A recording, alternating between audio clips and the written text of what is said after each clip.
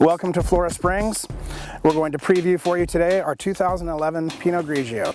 Pinot Grigio is an Italian variety that we grow right down the road at our Oakville Crossroads vineyard. We ferment the wine both in stainless steel and concrete.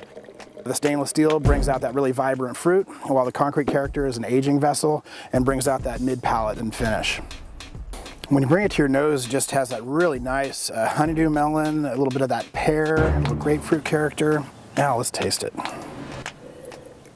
The first thing you'll notice is just this really nice, explosive, fresh citrus character. Really nice acidity, really nice acidity.